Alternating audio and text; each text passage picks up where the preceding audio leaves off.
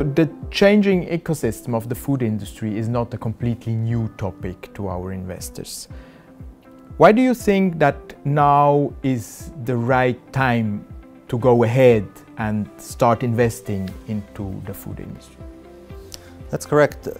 The food revolution has not started yesterday and will not end tomorrow. It's a multi-year process. It's a process which is gaining a lot of traction recently, not only when it comes to public awareness, but also to investors' behavior.